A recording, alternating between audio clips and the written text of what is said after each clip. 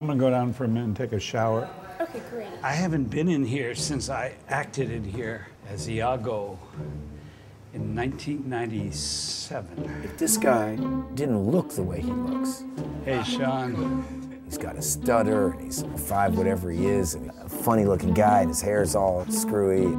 You know, it's up this way. He'd be Marlon Brando. Excuse me. Hi. The second note that I have, Jay. Oh, shit.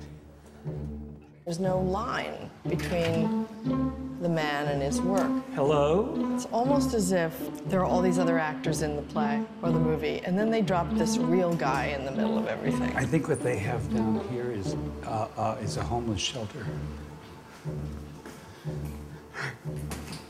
Oh, no. Oh, no, shit. Everybody knows Austin, whether they've met him or not.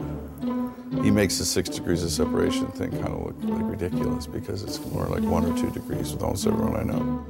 His life's an anecdote, you know, it's just really one amazing story, really. I'm a new man. I am a new man.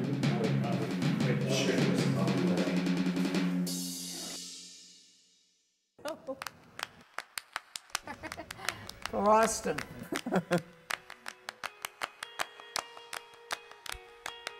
You're meeting this magical elf, you know, who sends inspiration everywhere.